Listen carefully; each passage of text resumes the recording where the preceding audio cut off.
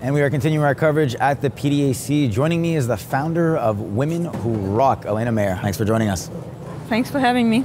So tell me a bit about Women Who Rock. So it's a new social club, and I guess I shouldn't say social club anymore, because we just changed our strategy and we're creating an organization rather than a social club.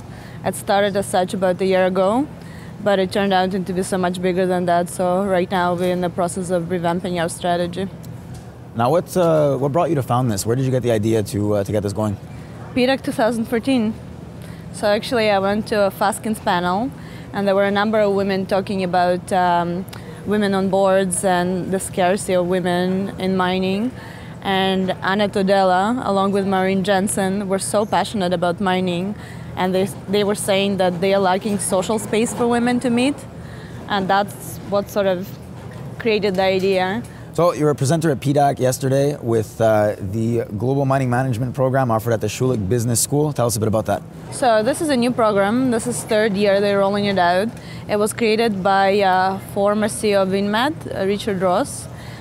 He's quite known in the industry, and created this MBA. It's unique, one of a kind in the world, to give a sort of a overall foundation, academic foundation for mining, something that hasn't existed previously. Now I've got a note here saying that there's an auction within the industry with some big names out there, one of which Pierre Lassonde. Yeah. What plans do you have for 2015 then?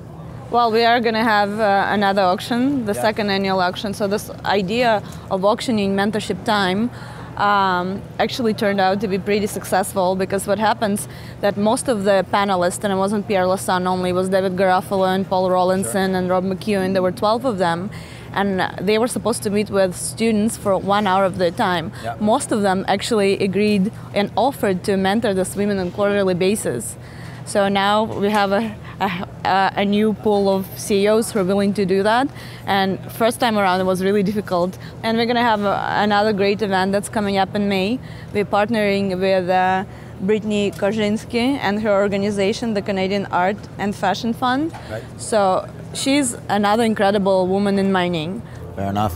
Thanks a lot for your time. Thanks for joining us. And thank you for watching our continued coverage from the PDAC. Have a good one.